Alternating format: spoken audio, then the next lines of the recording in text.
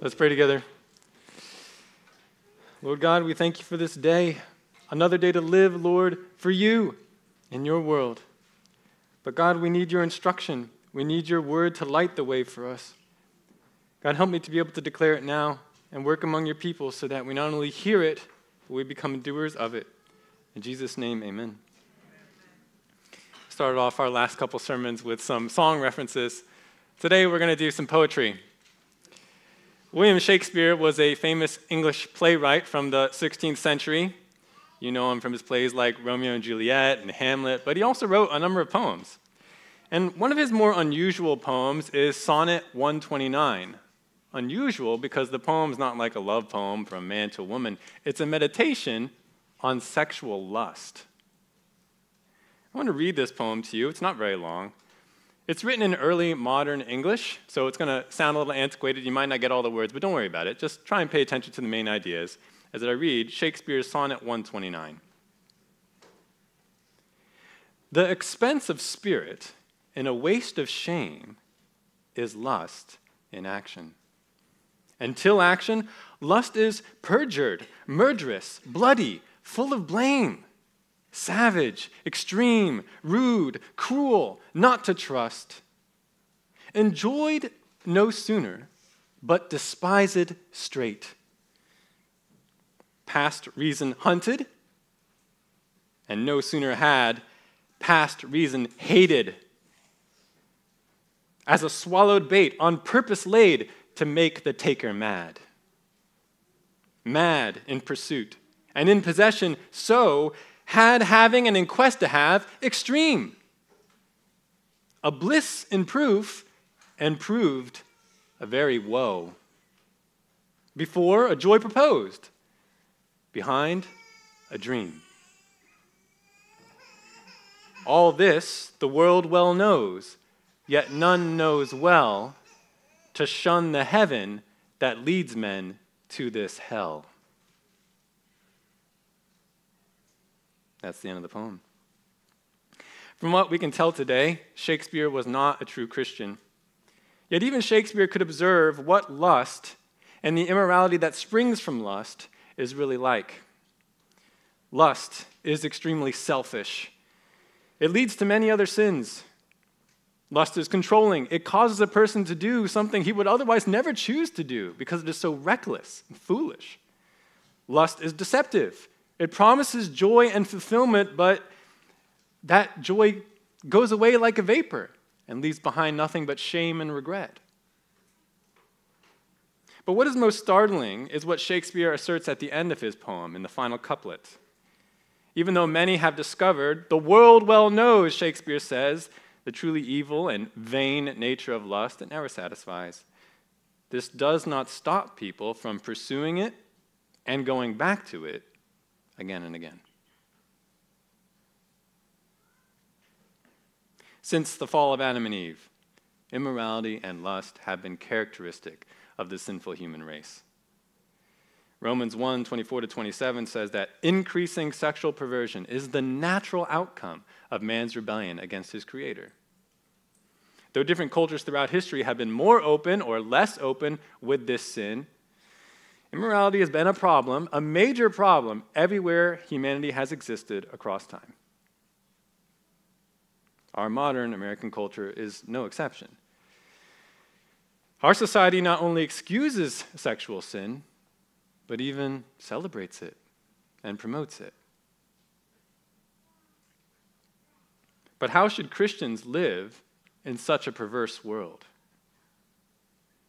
Consider what the Apostle Paul writes to Christians in the first century. Christians who lived in an immoral society that was just as bad, if not worse, than our own. Listen to what Paul says is the Christian calling. Ephesians 5:3. But immorality, or any impurity, or greed must not even be named among you.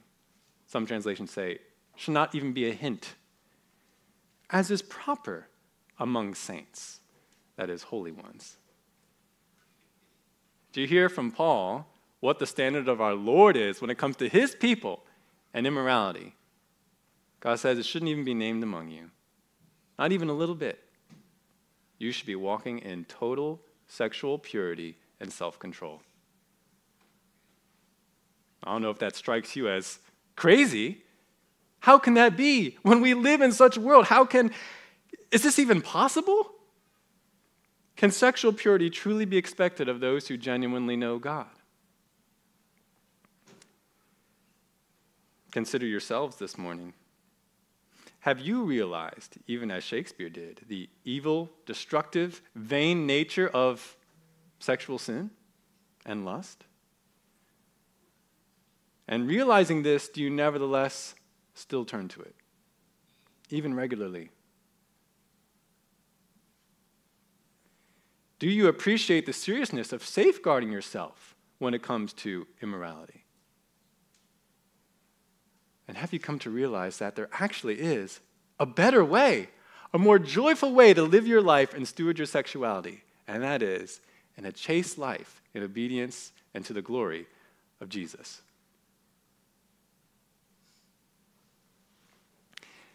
Now, the good news of the gospel of salvation is that no matter how much, whether if or how much you've already been caught up in immorality, if you repent and believe in the Lord Jesus, you will be forgiven, you will be cleansed, you will be saved. But you must indeed repent. And what does repent mean? It's a change of mind that results in a change of action, change in the way that you live. If we are indeed to fulfill the calling that we have from God, which we can do, which we must do, we must have our minds renewed by God's truth. And that's what we're going to seek to do this morning in our new passage. Please take your Bibles and open to 1 Corinthians 6. 1 Corinthians 6, let's hear our God speak to this issue of lust and immorality. The title of my message today is Lust, a Costly Consumption. Lust, a costly consumption. Our text is 1 Corinthians 6, 12 to 20. You find that on page 1144 if you're using the Pew Bible. A few bits of background before we look at the text. This text is part of the Apostle Paul's letter to the mostly Gentile church in Corinth, part of Greece. The Corinthians, though true believers, they have become, as is evident as we look at other parts of the book, increasingly proud, selfish, and excusing of sin, partly due to adopting certain ideas from their ungodly culture. Now, Paul writes this letter to the church in Corinth to correct their thinking and behavior on various issues, and immorality is one of them. So let's see how Paul, and the Lord through Paul, addresses that issue in our text, 1 Corinthians 6, 12 to 20. All things are lawful for me, but not all things are profitable. All things are lawful for me, but I will not be mastered by anything. Food is for the stomach, and the stomach is for food, but God will do away with both of them. Yet the body is not for immorality, but for the Lord, and the Lord is for the body. Now, God has not only raised up the Lord, but will also raise us up through his power. Do you not know that your bodies are members of Christ? Shall I then take away the members of Christ and make them members of a prostitute? May it never be. Or do you not know that the one who joins himself to a prostitute is one body with her? For he says the two shall become one flesh. But the one who joins himself to the Lord is one spirit with him. Flee immorality. Every other sin that a man commits is outside the body, but the immoral man sins against his own body.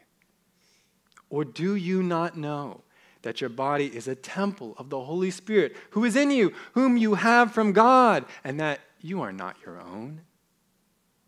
For you have been bought with a price.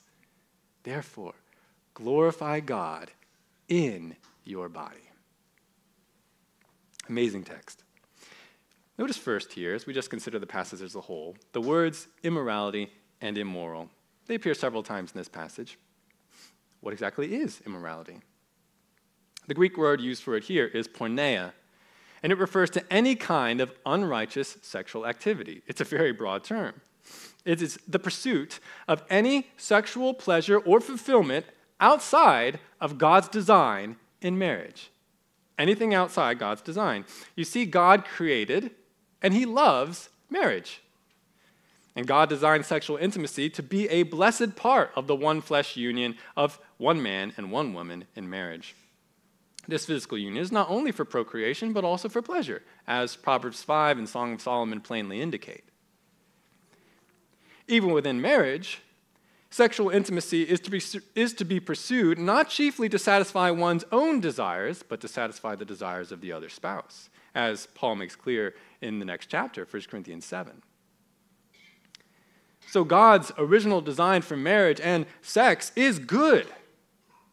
But every sexual pursuit that violates God's design, God hates. And he calls it immorality. And this would include premarital sex or fornication, adultery, pornography, solo stimulation, homosexuality, bestiality, incest, and prostitution. But that's not all immorality is. Lustful looks, lustful thoughts, lustful speech also comes under the category of immorality. Jesus says if you lust in your heart, that counts as adultery, Matthew 5:27-30. And Paul says that coarse words, lustful joking, has no place in the Christian's mouth in Ephesians 5:4. So understand that when this passage and when the scriptures refers to immorality, it's referring to all of this, those external actions, the lust of the heart, and the coarse speech. Notice also, as we consider the whole passage here, that there are two commands given. First is in verse 18, flee immorality, and the other is in verse 20, glorify God in your body. These are really two sides of one command. Stewarding one's sexuality as a Christian requires, on the negative side, fleeing immorality, and on the positive side, glorifying God in your body. You cannot do one without the other. They go together. But notice where the commands appear in our passage. At the end. Near the end. And this delay is significant. Even though obedience to these two commands is the intended outcome of Paul's teaching, Paul evidently wants to address Christian thinking about immorality before he addresses Christian behavior. You may also have been struck by 3 times in the passage Paul says, do you not know? What you think has a lot to do with whether you're going to obey the Lord. So we're going to mimic Paul's approach as we study this passage. Here Paul presents 3 critical truths about the body that should lead us to flee immorality and glorify God in our bodies instead. 3 critical truths about the body that should lead us to flee immorality and glorify God in our bodies instead. And we're going to investigate these truths, and then we'll circle back to talk about the 2 commands. That's our approach. Let's take a look at the first critical truth, why you should flee immorality and glorify God in your body instead. And this truth appears in verses 12-14. Number 1, our bodies matter to God. Our bodies matter to God. There's always a temptation as Christians to think that what we do in our bodies does not really matter to God. This was certainly a temptation in ancient Corinth. Popular Greek thought at the time was that the body was innately evil. The body is evil, physical is evil, but the spirit is good. It's innately good, and it's separate from the body. The body is kind of like a prison, and the true self is the spirit. So as long as one's spirit was right with the divine, what happened in one's body, the physical part, doesn't really matter. This popular thinking soon attached itself in the first century to Christian truth. Because Christians like Paul were preaching that faith alone in Christ is what saves. It's totally apart from good works or rituals, things you see on the outside. Also, physical issues like food, drink, circumcision, they don't matter to God. What matters is a clean conscience and making sure not to cause other people to stumble into sin. So you can see where popular Greek thought and the Christian message appeared to overlap. And some Greek converts to the faith, they began to believe that as long as one had faith in Christ, it doesn't really matter what one does with one's body. Even immorality could be tolerated or even justified if someone still has the right spiritual beliefs. A situation like this appears to have arisen in Corinth. There were Corinthians suggesting that immorality as a mere function of the body doesn't really matter to God. And Paul responds to some of their thinking in verses 12 to 14 by apparently quoting some of their popular sayings and correcting those ideas. Why do I take that interpretation? Well, it explains the odd way the passage proceeds. In the effort to deal with these Corinthian slogans, it explains the abrupt transition between verse 11 and verse 12, as well as the series of contrasts that verses 12 and 14 present. We've got a series of things that the Corinthians were repeating to themselves to justify immorality, and Paul responding. Notice I want to say this first. Notice the slogan that Paul confronts at the beginning of verse 12. All things are lawful for me. I don't know about you. That strikes me as a pretty sweeping statement, right? All things are lawful. I have the right to do anything I want. I am clean. I have total freedom in Christ. My spirit is right. So nothing in the world or in my body can separate me from God. That's not too far from what some Christians say today. But notice Paul's response in verse 12. All things are lawful, but not all things are profitable or beneficial. Now, this is interesting. Paul doesn't reject their slogan outright, but he shows that it's incomplete and that it arises from a fundamentally misguided perspective.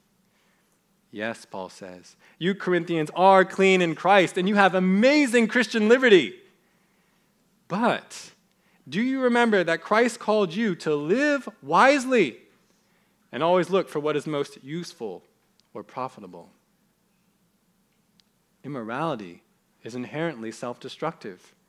According to Proverbs 5, it destroys health, it destroys wealth, it destroys reputation, it destroys relationships. So how would giving free rein to your body, or how would nonchalantly getting close to immorality fit in the Christian call to wise living? But Paul has another response to this same slogan. He repeats it, all things are lawful for me, in the second half of verse 12, but then adds, but I will not be mastered by anything. Here is another fundamental Christian principle. When we became believers, we renounced lordship of our lives and gave over exclusive authority to the Lord Jesus. He is our master now, and he's made quite clear that he's not going to share his ownership and his control with anything or anyone else. Matthew 6:24. So now Paul challenges the Corinthians and us with that principle. How does indulging in immorality with your body fit with the reality of Christ's exclusive, jealous lordship? Immorality, even as Shakespeare observed, is inherently enslaving and controlling. It demands greater and greater amounts of your time, your resources. How does that fit with the Christian calling to serve Christ alone? The next slogan that Paul deals with in verse 13 is somewhat longer, and it really has two parts. First, food is for the stomach, and the stomach is for food, but God will do away with both of them. Here are two excuses given for the body and immorality. First, that immorality is necessary and inevitable. It's just like the stomach and food. God, they say, made the stomach to enjoy different kinds of food and to nourish your body. That's the stomach's purpose. If you don't eat, you're going to not only be unhappy, but you're going to eventually die. In the same way, God made the human body to enjoy and even to be nourished by many and different kinds of sexual experiences. That's what the body was apparently designed for. We are sexual beings, after all. Why else would God give us these passions? In other words, immorality is driven by biological need. Don't try to stop it. It's natural. It's healthy. And again, don't we hear this same idea in our own society? Not only is it assumed today that people will be immoral, but also that this is good. You only give yourself a nervous disorder if you try to repress yourself. You need an outlet for those God-given drives. Why else would God make the passion so strong? Don't put limits on sex. Immorality is necessary. It's inevitable. That's the first excuse exerted. But the second is that immorality is inconsequential. The thinking goes like this: the stomach's not going to last forever, and neither is food. So, does it really matter what foods you choose to eat or not to eat? It's all the same destiny in the end. Might as well live it up. Why make it hard for yourself by refraining from food? In the same way, our bodies are not going to last forever, and neither will sex. So no matter how much we indulge or not, the outcome is the same in the end. Therefore, whatever we do in the body is not really going to matter in eternity. Why stress ourselves out with chastity, with resisting those fierce temptations, those constant temptations? Why not just relax and enjoy ourselves? This apparently was part of the thinking in Corinth, some in Corinth. And notice Paul's two-part response to this longer slogan. We see this in verses 13 and 14. Yet the body is not for immorality, but for the Lord, and the Lord is for the body. Now God has not only raised the Lord, but will also raise us up through his power. This is an amazing and unexpected response from Paul, especially in the first part. Notice that Paul doesn't simply retort that the body is made for sex and marriage. You say the body is for immorality. No, the body's made for sex and marriage. That's not what he says. Notice he says it's actually made for something much grander.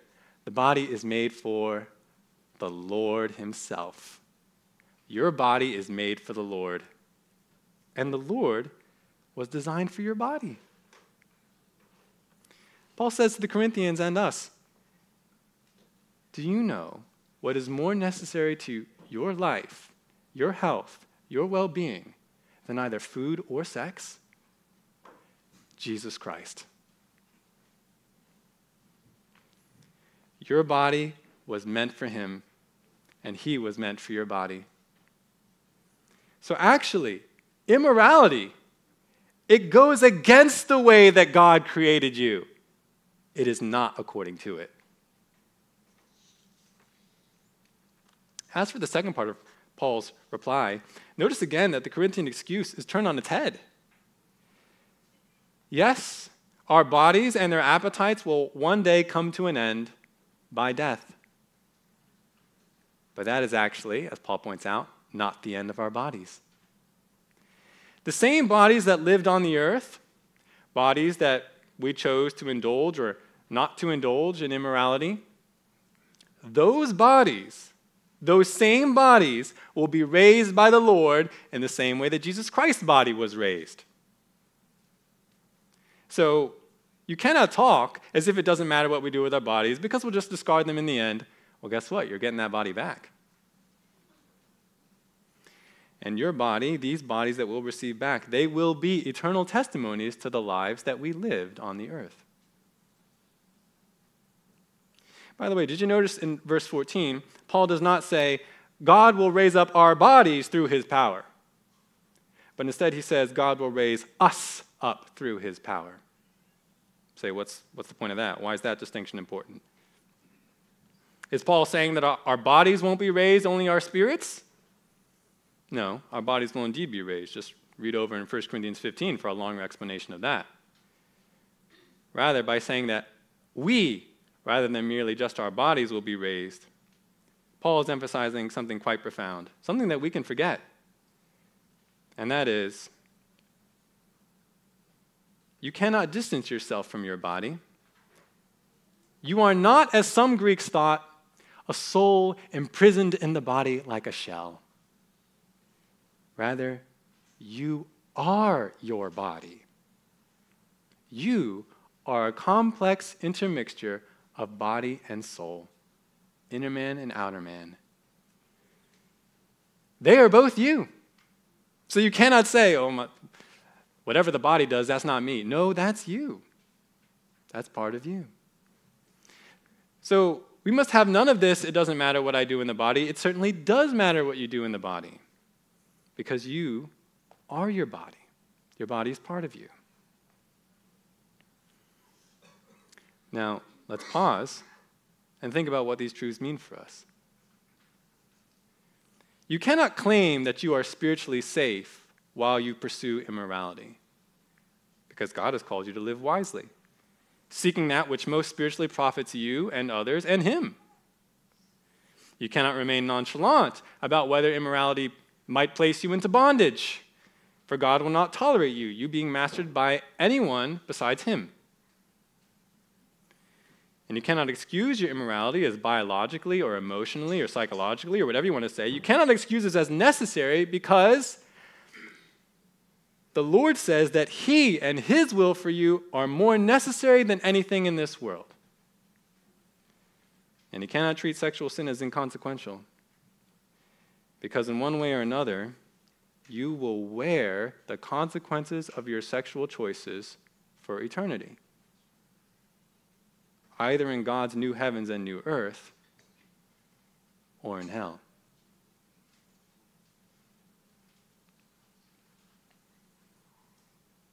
Clearly, then, our bodies matter to God.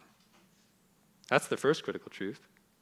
There's a second critical truth that should cause us to flee immorality and glorify God in our bodies instead, and that's in verses 15 to 17.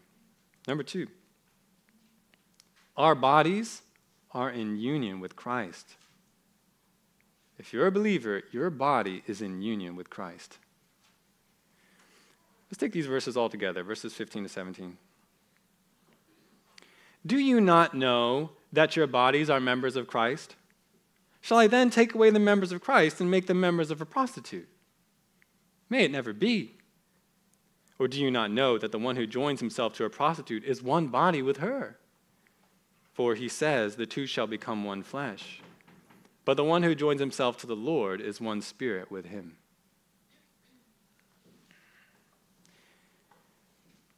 In these verses, Paul draws our attention to the nature of our union with Christ. Paul essentially asks, don't you remember that when you became a Christian, you were placed into Jesus? All of you was placed into Jesus Christ. You spiritually became a member of His body. You are part of Him now. And really, this is how all the salvation blessings of God come to us as Christians.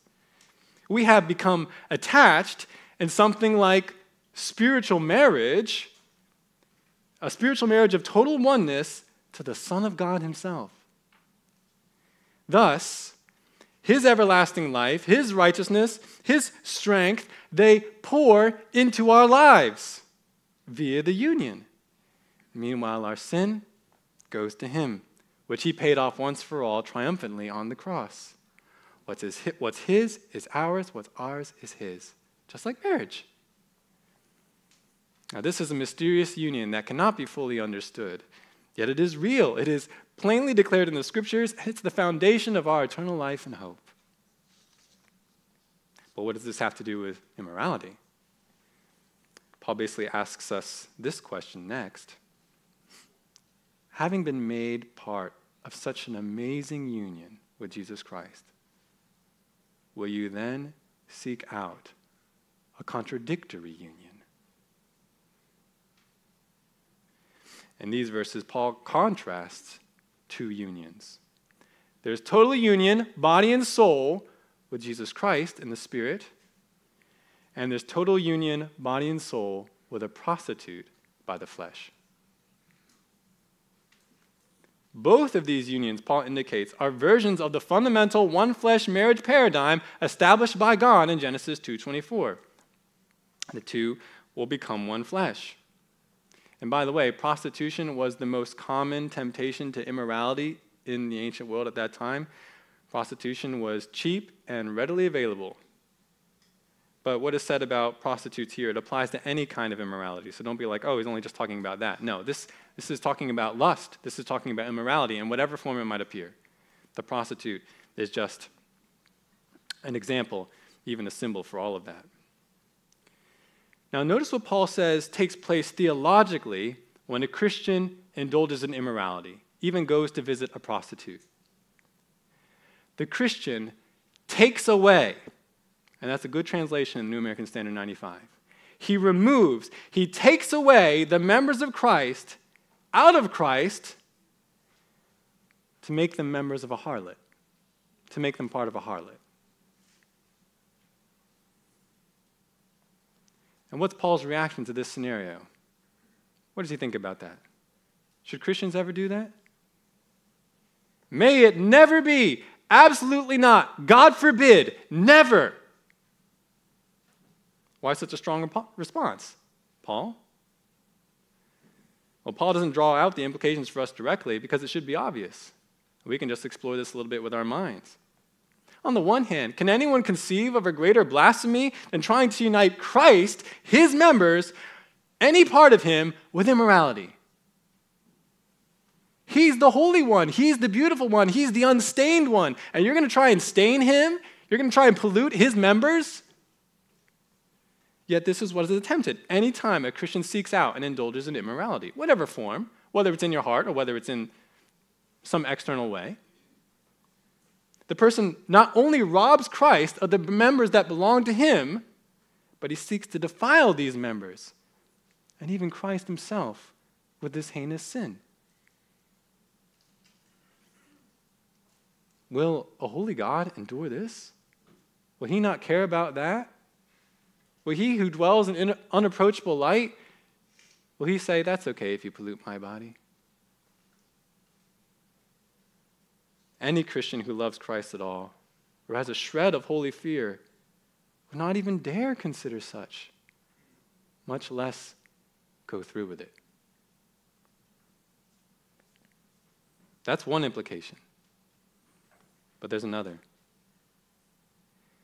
If you remove yourself, if you remove your members from Christ and unite yourself with a harlot, how will you avoid everlasting spiritual death?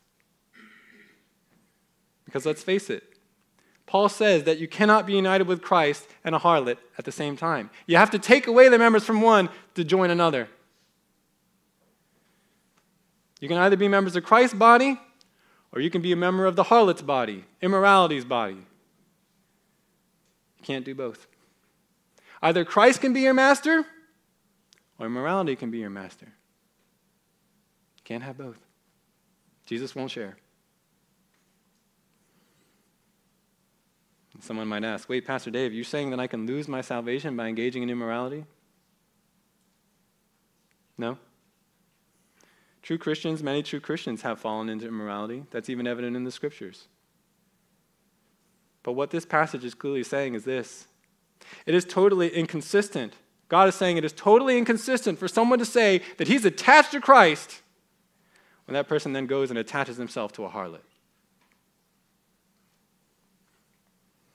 Now, as I said, there is wonderful forgiving and transforming grace for all who repent and believe in Jesus. He cleanses and he enables you to walk anew in holiness. Praise God. Because we who have stumbled into sexual sin many times, we need that hope. But let us not kid ourselves into thinking that God overlooks regular, unrepentant immorality. Or let us not insist that we are repentant when no lasting change ever takes place in our lives. Oh, Jesus, I feel bad every time I do it. Do you stop? Does it make you feel bad enough to stop?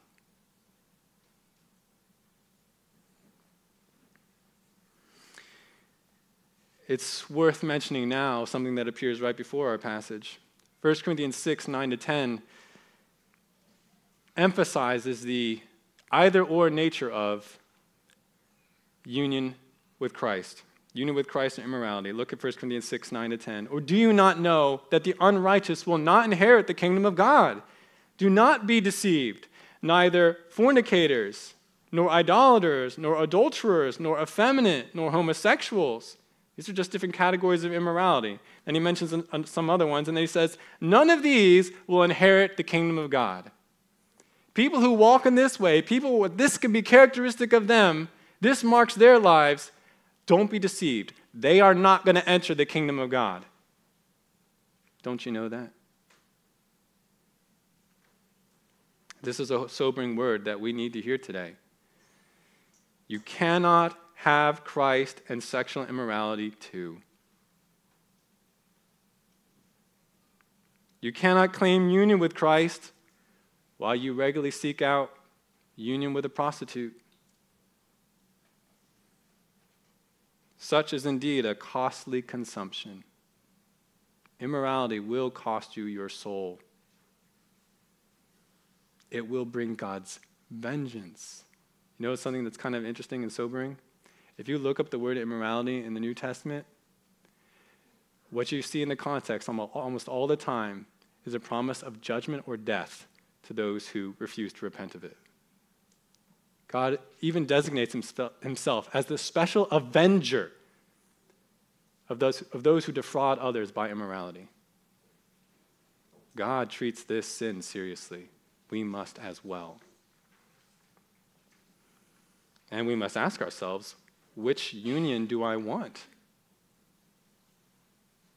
When union with Christ is so much better, when it results in lasting life, joy, and blessing, why would you ever settle for the short-lived thrill and the long-lasting shame and poison of immorality?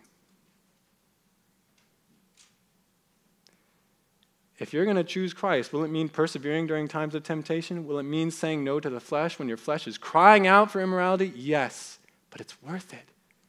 This is the union that's worth it, not this.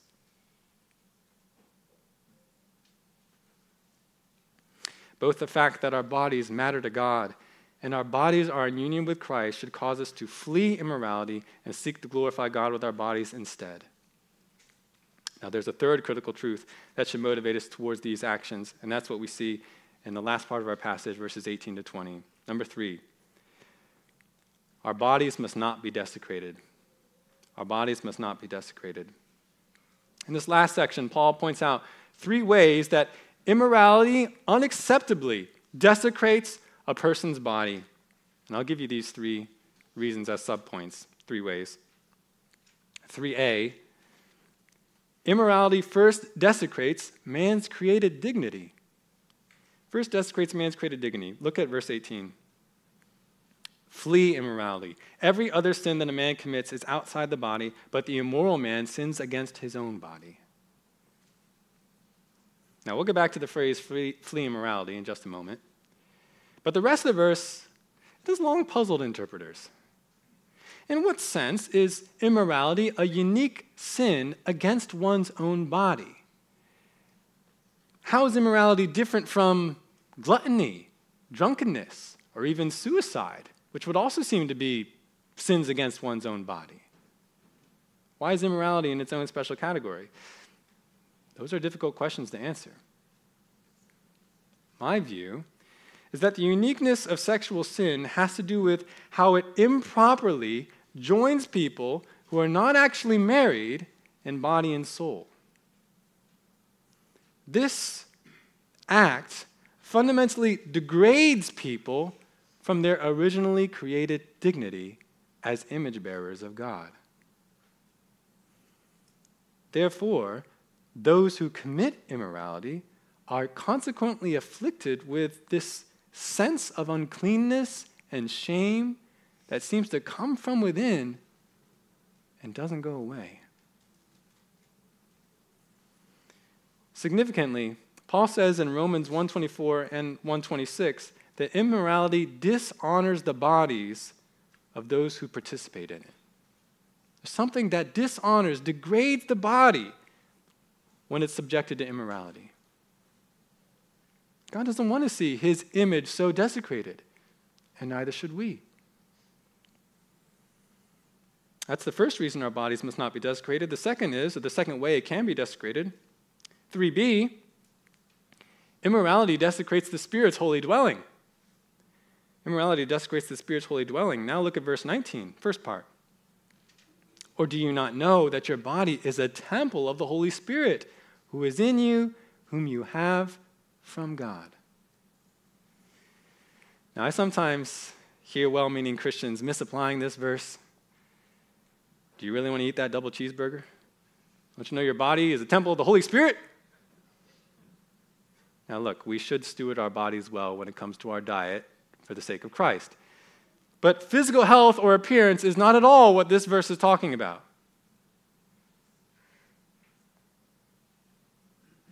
Paul is rather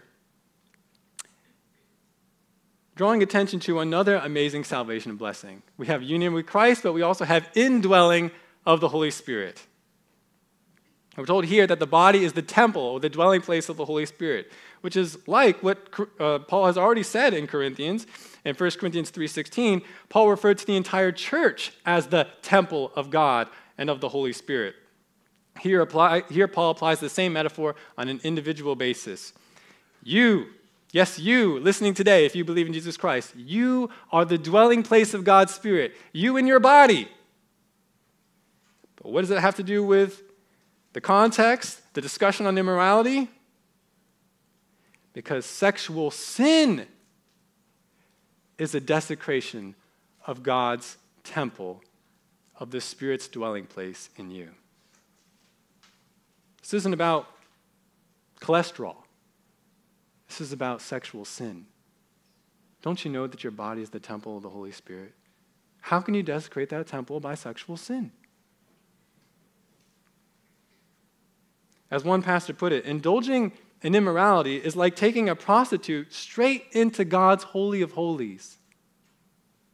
That's how God sees it, because you are his dwelling place, even in your body. Knowing this, being reminded of this, it should not only grieve anyone who loves God and is grateful for the Holy Spirit, a Spirit who indwells us, empowers us, and enlightens us, that we would ever consider or do something like that, but it should also sober us, just as with the discussion about union with Christ. Because how did God react to the desecration of his temple in the Old Testament? When people brought sin right into the temple, or they engaged in hypocritical worship while they were in unrepentant of sin, how did God regard that? How did he respond to that? Do you remember? He let his temple be destroyed. He says, I'd rather have my glorious physical dwelling place laid to ruins than to have it continually polluted by this sin.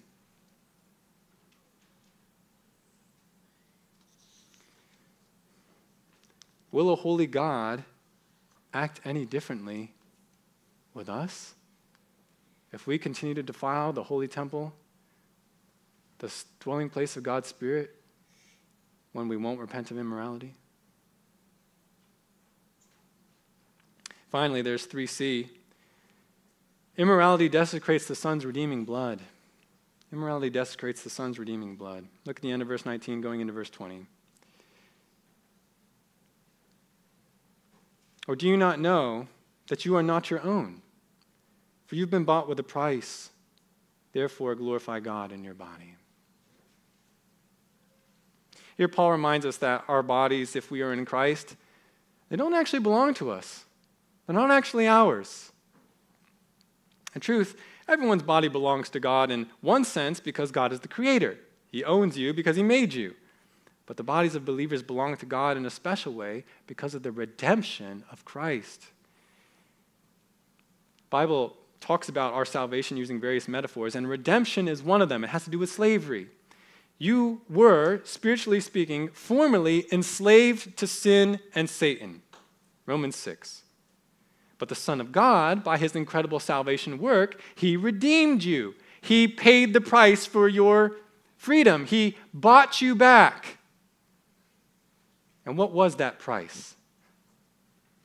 It was his shed blood on the cross. It was his sacrificial death as a criminal, taking your place. bearing and fully paying the wrath of God that was due you for your sin. That was the price of your redemption, and he paid it.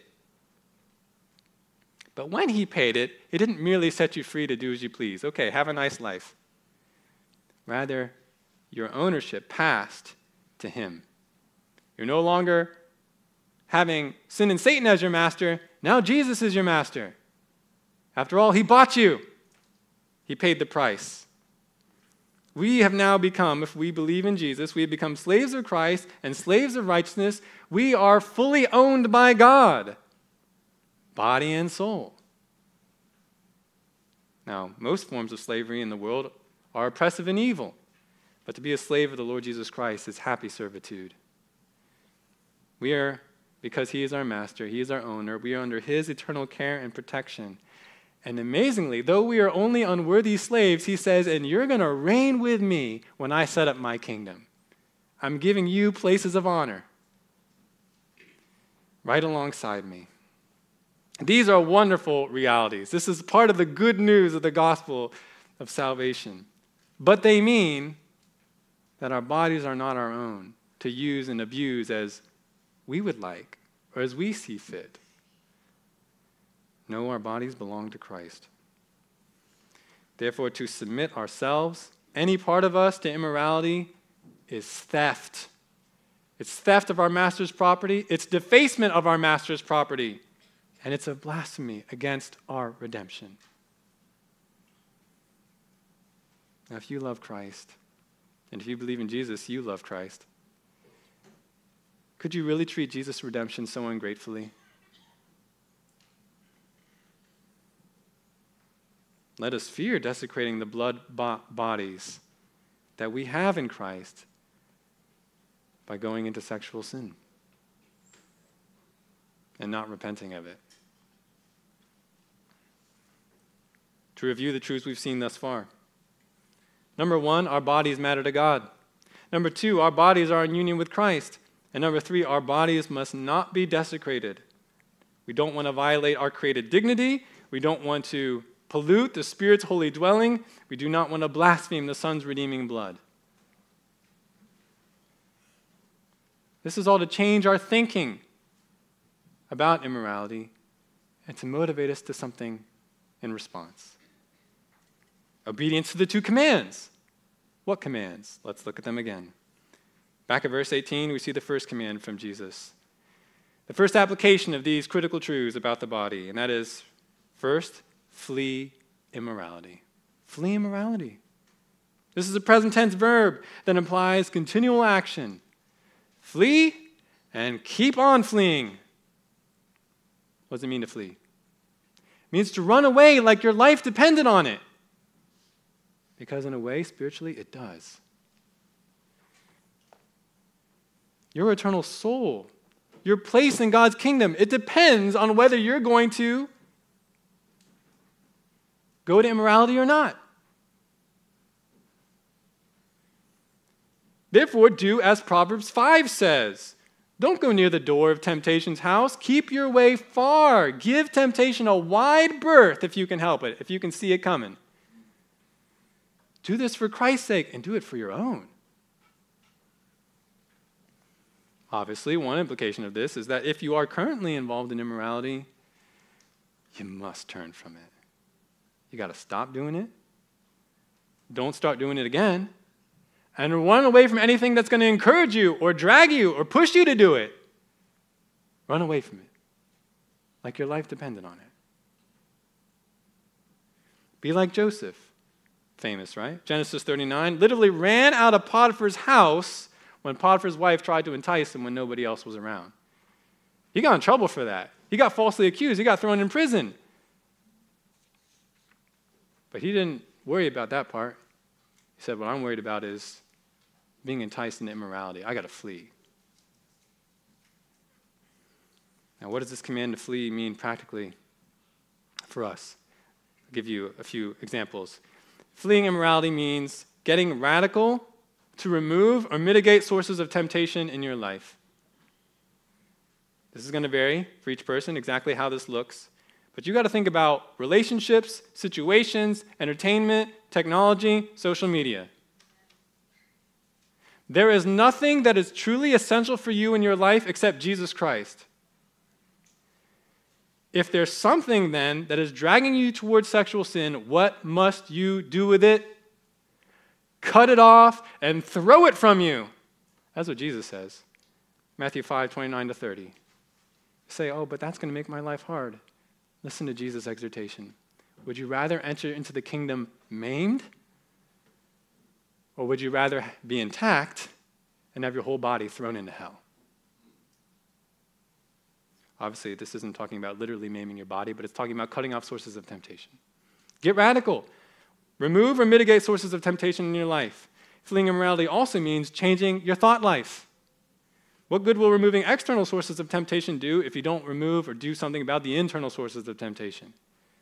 You must put off. You must fundamentally put off and continually put off, whenever they try and come back into your mind, unprofitable and lustful thoughts, and you must replace them with helpful thoughts based on God's truth. Think about God. Think about serving Christ. Think about enjoying his creation to his glory. This is another application of Philippians 4:8. Think on what is good. Don't think on what's going to drag you to sin. You must change your thought life. Fleeing immorality also means changing where you look for joy, where you look for comfort, especially when life gets hard. Many people turn to sexual sin when they're looking for comfort, when they feel depressed, when they feel anxious, when they feel angry, when they feel hopeless. Immorality seems like it's going to provide that comfort, but anyone who's ever indulged can tell you it is short-lived and only brings further pain and shame. You must find comfort. You must find your contentment. You must find your joy from another source that's actually reliable. And the only place is Jesus Christ. Change where you look for joy and comfort. Fleeing immorality also means if you're married, rejoice in your spouse. Enjoy your spouse instead of immorality. Proverbs 5 commands you enjoy the person that God gave you as your own special source of refreshment, your own fountain, your own cistern or well. That person was specifically designed for you. Don't look for anybody else. God gave you your own special, designed for you person. Enjoy that person and be a source of enjoyment for that person. And if sin has marred your relationship with that person, well, repent and seek reconciliation with that person so that your relationship can grow and you can enjoy one another. Fleeing immorality also means getting help from mature brothers and sisters in the church. You knew I was going to say this, right? Immorality is a very difficult and entangling sin. It is using the good design of God, and it's using it against you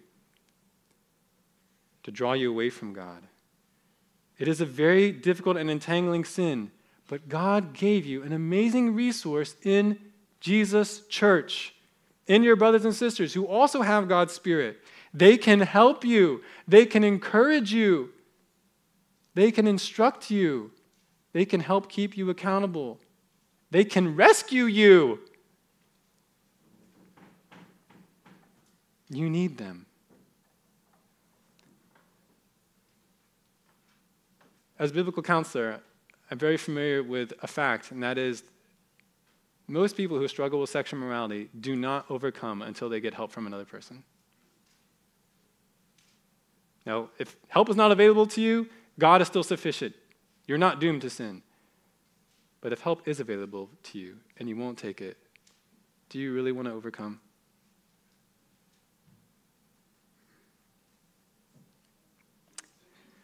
There are other ways we can flee immorality, but certainly those five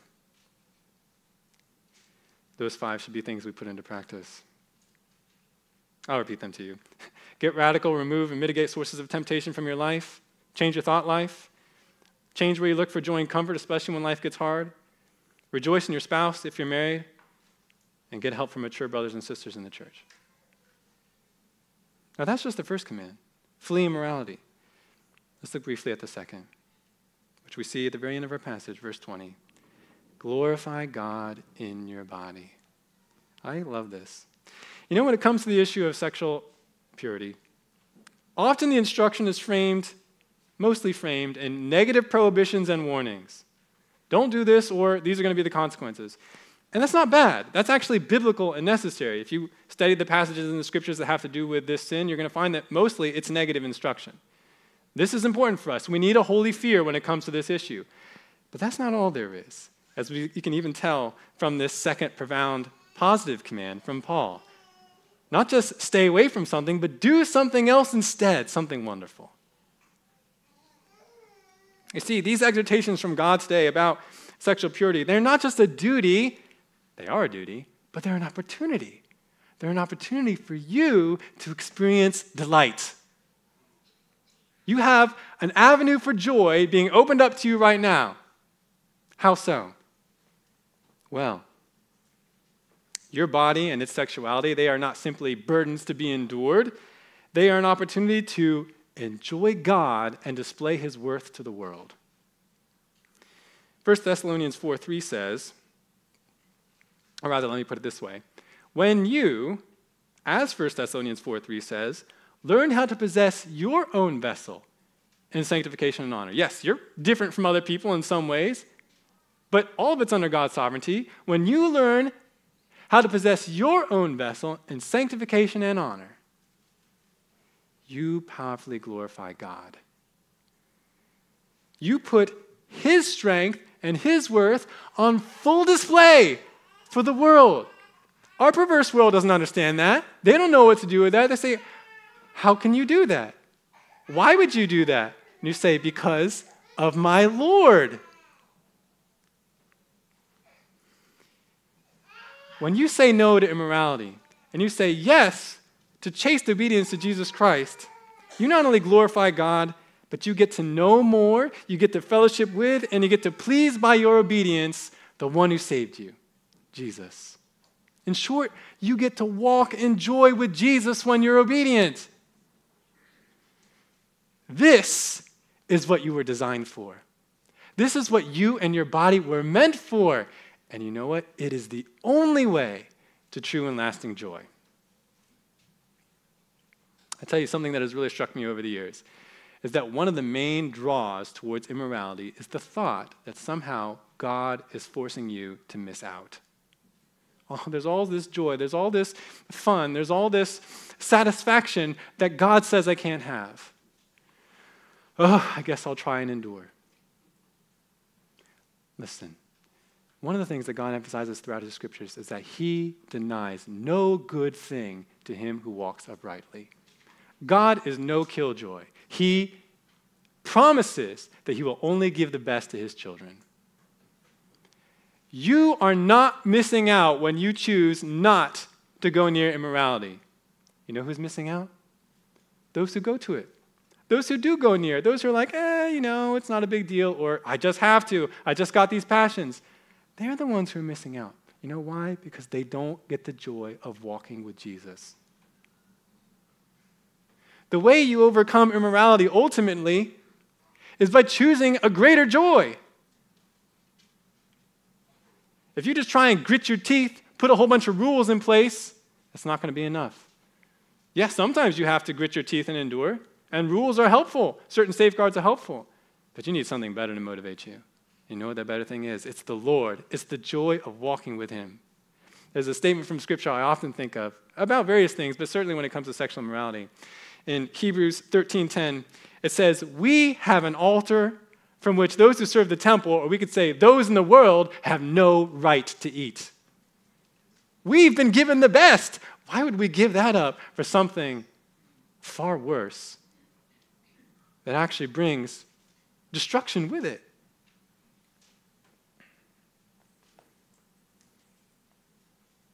We have an opportunity. It is our calling, but it's actually an invitation to joy. Don't simply flee immorality. Embrace the positive. Glorify God in your body. You say, when I say no to sexual sin, when I present my body, when I present my mind in chastity, in self-control, in persevering holiness to the Lord, I get him, I get to enjoy fellowship with him, and I don't lose his joy. That's got to be your motivation. That's how you'll overcome. God will enable you to overcome, but you have to believe that his way is better. Now, finally, let me say this. I need to repeat this because I don't want you to get the wrong impression.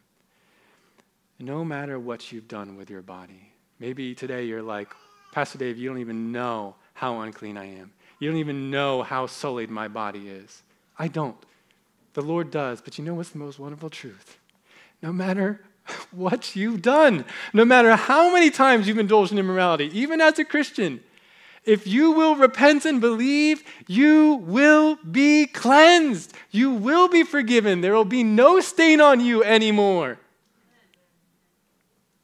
God forgives it all. Consider this. You know who was one of the groups that repented when Jesus came to the world and found entrance into his kingdom? Prostitutes. He says, many of them are getting in while you Pharisees are dallying at the door. Or just look at another verse that appears right before our passage. I didn't read it yet because I was saving it for now.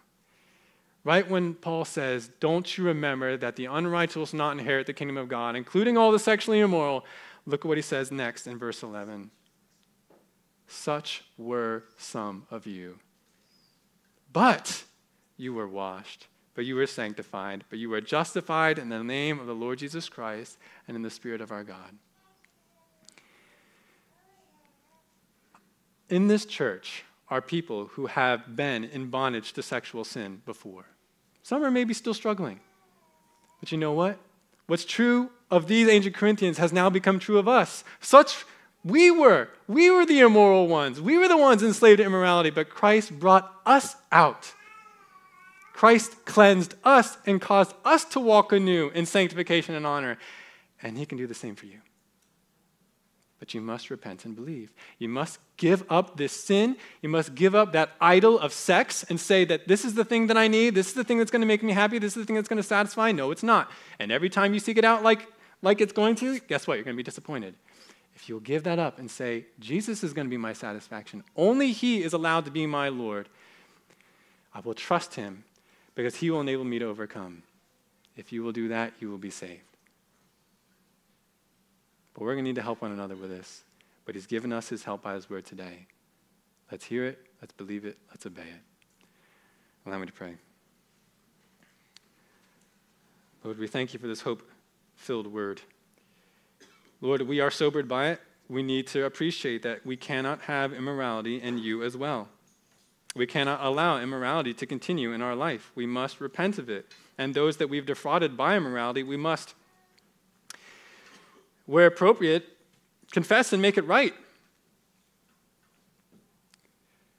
But thank you, God, that you not only forgive and cleanse, but you do give transforming grace. So that when our flesh cries out and says, you need this, you can't get away from this, we can say by faith, I don't need this, I need Jesus Christ, and he's going to enable me to endure. I want something better. I want something better than immorality could ever give me. Lord, if there are any brethren who are still struggling with this right now, God, I pray that they would take you at your word, they would put off this sin, and they would get help from mature brothers and sisters in this church. And Lord, for those who don't know you and maybe have been afraid to come to you because of sexual sin, I pray, Lord, that they would be like those ancient prostitutes or even like these ancient Corinthians and say, there's total forgiveness and cleansing offered in Jesus Christ. If Paul can say, I'm the worst and God saved me, then the Lord can save me as well, no matter how stained with sexual sin I am. Oh God, what a privilege to then stand as a trophy for you, a testimony to what you've done. Lord, help us to walk in joyful obedience in this area. In Jesus' name, amen.